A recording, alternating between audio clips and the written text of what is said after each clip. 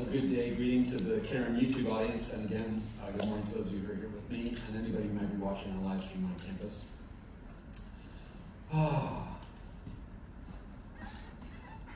It's a gorgeous day outside, and this is a special place, and that helps because I want to recall a day on this mountain many years ago. I was asked, as used to happen perhaps a little more than it does now, to attempt to intervene on a patient who was in great deal of distress. And knowing not much else than that, my office was over here and the patient was housed in a building, a kitty corner on the exact opposite end of the campus. And I knew her name was Liz. And so I went over into, some of you know, the Chen C building, and I went hunting for Liz. And when I found her, she was in a sort of dark, isolated spot, and parts of that building are not environmentally terribly conducive to a bright affect. And so she was in a dark place, and she was in a dark place. And as soon as I saw her, I remembered having seen her in the chapel service, and in noticing, at that time we segregated patients to some degree so I could know based on where they sat in the auditorium kind of what milieu they were part of. And she had sat over there, which meant that she was part of the younger female contingent. And I remember noticing her because she had a rather disheveled presentation, even in chapel.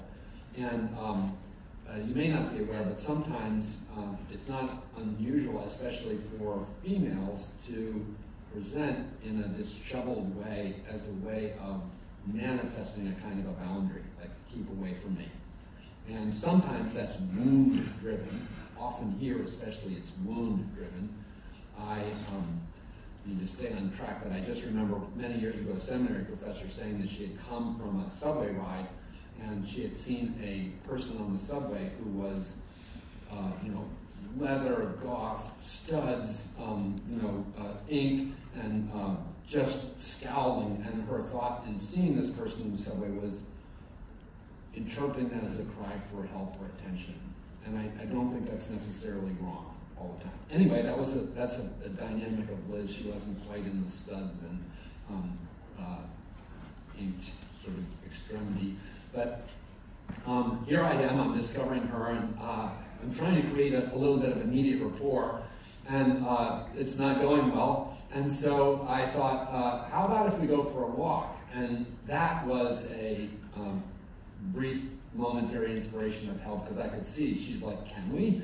And I think she wanted to get the lead out of there somehow.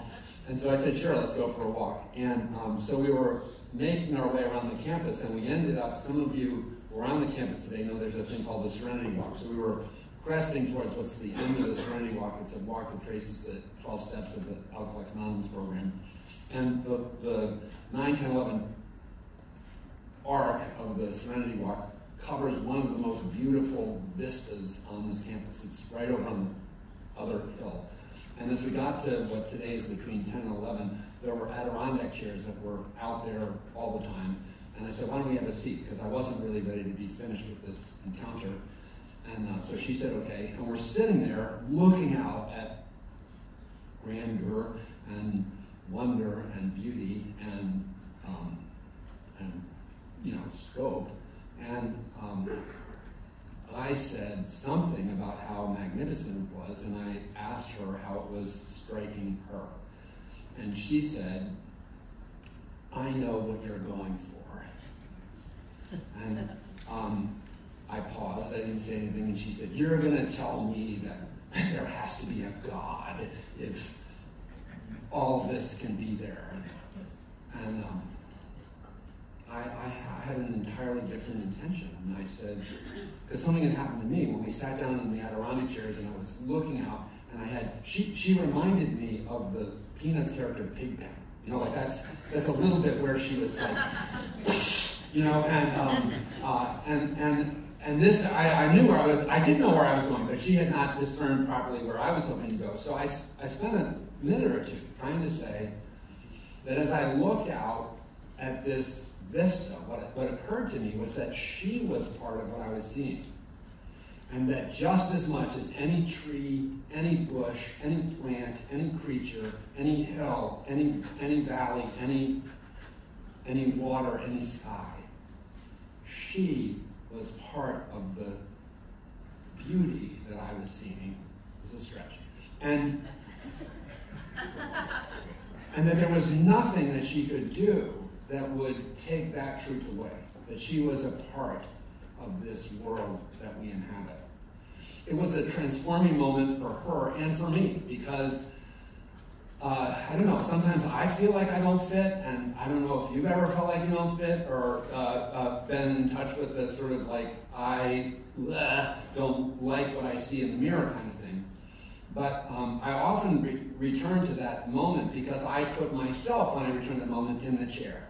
And I allow myself to think, you know what, I am a part of this manifestation of the universe that has order and wonder and beauty and relationship.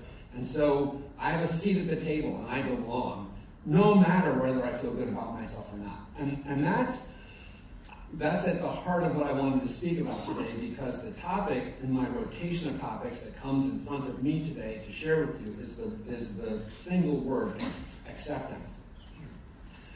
And acceptance is a word that gets a lot of attention in a variety of different circles. So over the course of the week in preparing for today, I've reflected on behavioral health studies in the AA world, in my training as a theologian, and in all of those settings, and also thought about Liz. Acceptance gets a lot of talk time. And so this is a large subject area, and my task is also to not hijack the entire 90 minutes that we have together. So I want to focus in, but I would like to just hopscotch quickly across those several domains. What I did realize early on was that Alcoholics Anonymous and its founders in 1939 in their first writings began to sort of pay attention to the subject of acceptance. And over the ensuing decades, as AA would become what it is today, the parent of a variety of different recovery movements and the cousin or sibling of others, and it continues, acceptance continues to be a vital piece of the conversation for people in 12-step recovery and just in recovery in general. So you have the popularity of the Serenity Prayer as an example, and its opening after the mention of serenity is accepting the things we cannot change. And also there's a story in the back of the big book. I just realized that its title was not the title that I learned of it as, because I knew it as Dr. Alcoholic and Addict, but it now has a different title in the 4th edition of the book. But anyway, and today they moved this particular story. There's a reference on page 417 today in the AA Big Book that gets a lot of attention. It's by a person early in the movement who felt that acceptance was vital to their recovery. And there's also a historic AA pamphlet. And it's not unusual if you go into an AA meeting that has a topic orientation for the topic to be acceptance. There are people in the room probably are going to nod their heads, because I know I've been to tons of meetings on acceptance, and some days I go, oh God, not acceptance again, because I'm not in acceptance. And there's obvious ways in which recovery can be about acceptance, you know, like am I or am I not an addict, but there's a lot more to the prevalence of that theme in recovery beyond the simple fact of whether or not I belong in the movement itself. As a behavioral health professional then, which I did not become early in my sobriety, but only later, in coming to work at Caron, I thought I knew what I was doing because I was a chaplain, so I was trained as a practical theologian. But I realized in this environment that I had a lot to learn. So I learned this alphabet soup of methods: CBT, DBT, ACT, EMDR. You know, there's all these different things. And those of you who exist in this world, as I say those, you know some of what they are. But it's an inundation of what somebody told me that I should call TLAs, 3-letter acronyms. And these 3-letter, 4-letter, and 2-letter acronyms point to methods that seek to help people in difficulty. And among them are 2, DBT, with its principal advocate and founder, Marsha Linehan, which is dialectical behavioral therapy. And one that's less used on this campus, many of our patients know about DBT, but there's another method that's called ACT. Stephen Hayes was the co-founder, and I'm a big fan of ACT. ACT's acronym is Acceptance and Commitment Therapy. And acceptance is not only a key piece of the method, but it's part of its essential spirit. And so here you have not only AA talking about acceptance, and not only now behavioral health bringing acceptance to the table as important to coping with the difficulties that we have in human life, but, and this is so often the case, is that if we look back into traditions that existed for thousands of years, this is not new information. We may call it by new three-letter acronyms, or give Bill Wilson all kinds of credit, because in 1939, as a person who was just coming out of an alcoholic stupor, he would, discern that this was a part of what he had to face. But this is timeless and true. So, two religious citations. One was early in my sobriety, I had a not well sponsor who put a piece of literature in front of me. It's the best thing I ever got from this guy. Was this chapter from a Jesuit priest in a book for Catholic priests who had sort of gone off the path. And this gentle chapter, gentle but challenging, offered the idea, it asked this question, which was, if the divine sees fit to bring you into being in the universe, who are you to question your own validity and worth? That was a really powerful question for me. And to put it in his language, if God accepts you, who are you to not accept yourself? And it relates to the Liz question, right? So, or the Liz observation I was saying. You can make yourself look as messy and awful as you want, but it doesn't mean that you don't belong here.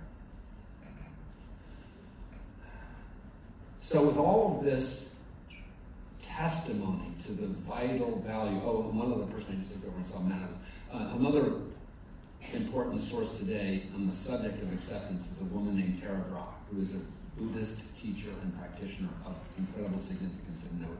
And Tara Brach publishes a book called Radical Acceptance. And this book and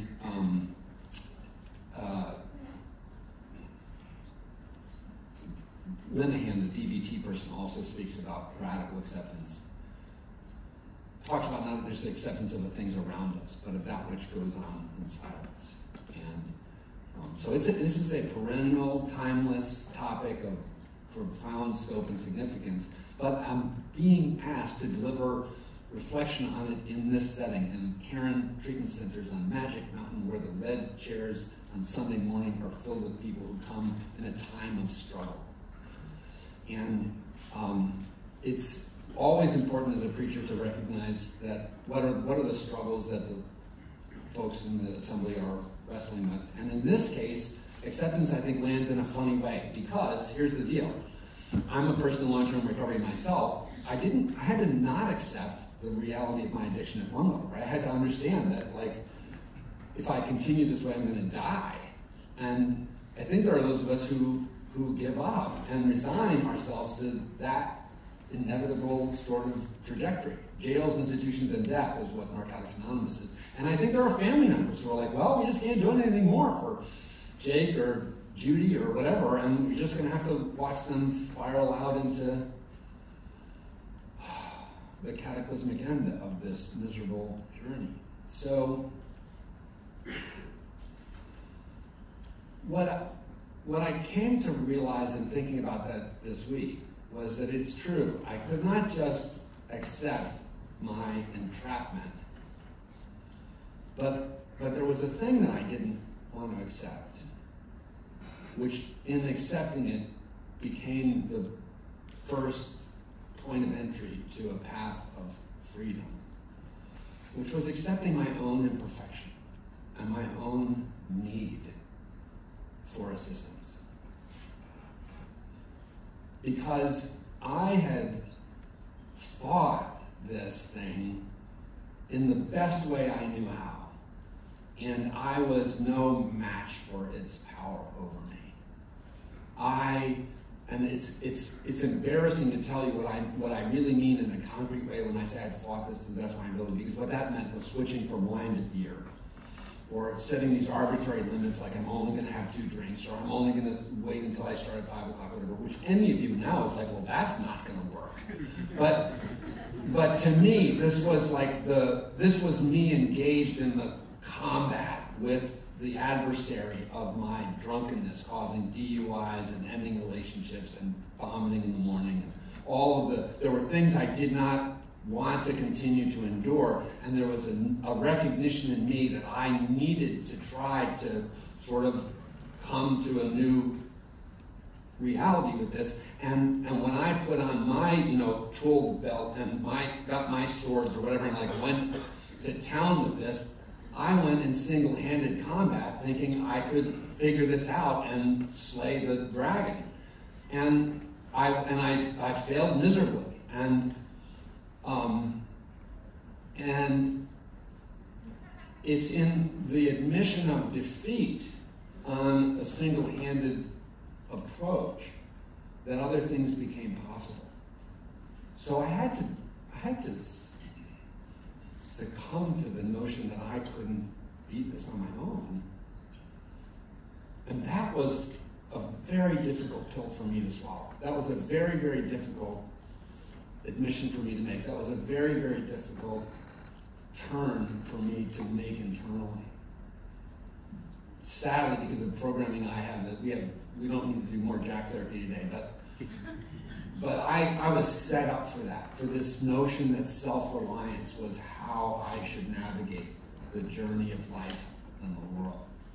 And so it was not just acceptance of, yes, drinking is going to kill me if nothing changes, but it was also acceptance that I, in my own strength, would not be able to overcome that challenge.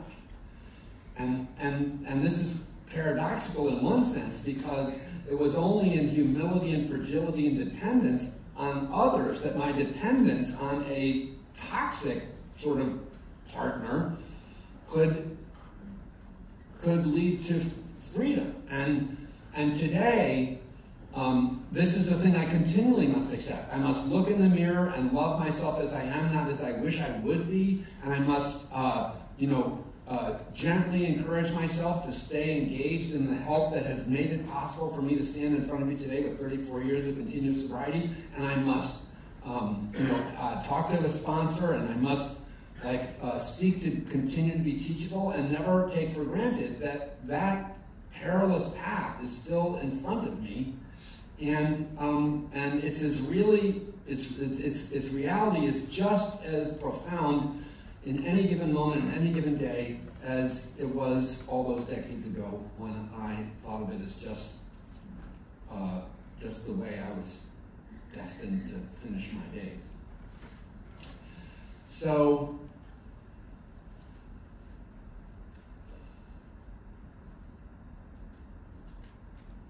I was in New York City for a Caron event.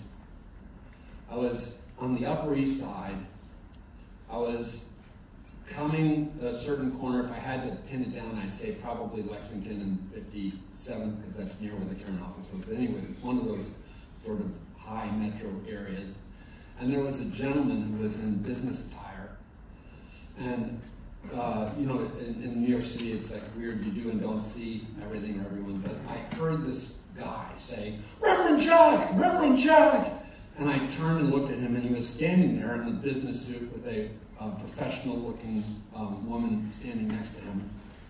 And I said, "Hi, I'm sorry, I really don't remember who you are." And at that second, the woman next to him said, "It's Liz! It's Liz!" And I wanted to say, "No, it's not." Because I couldn't go from Pigpen to, this more than Lucy perfect, exterior image. It was just the contradiction between who I had seen here on that Adirondack chair and who was accosting me on the corner of 57th and Lex was just so unbelievable on its visuals that it was a testimony to what this profound acceptance of ourselves and our fragility and our inability to sort of wrestle this demon to to the end on our own strength could produce. And so I stood there for a couple of minutes with Liz and her dad. By the way, she hated her dad when she was here. But here she is with her dad, like wandering the streets of New York City, and they had this great story. She's in school, and he's doing well, and they hope to come back to the reunion. And, it was so wonderful being there. And none of them liked being here when they were here. So you just don't know how these stories are going to turn out. And that's a piece of something that I think also is an entrapment that we fall into, is that we doom forecast and we undershoot what recovery can be.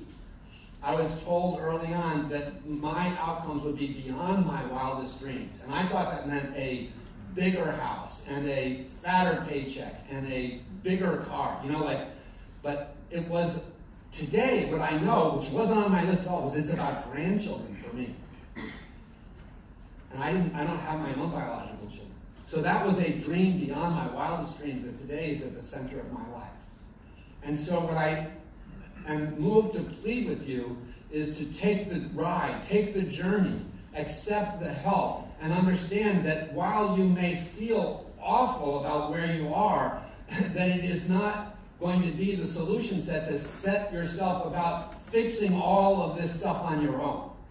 And that if you would accept the hand that is being outstretched to you by your being in this place with the colleagues of mine that I know are so gifted and are desperate to be of help to you, that you could have manifestations of outcomes that are way beyond what you would know to look forward to. And this could be the beginning of the very, very best moment in your life. So just like she sat on that chair on the other side of the hill, I'm inviting you to think about when you're sitting in this chair. You belong in this very moment, and you are worth everything that it involves to be here, to be a recipient of care, a recipient of love, a recipient of invitation to find wellness and healing, not alone, but together. That's what we're about today. Thank you.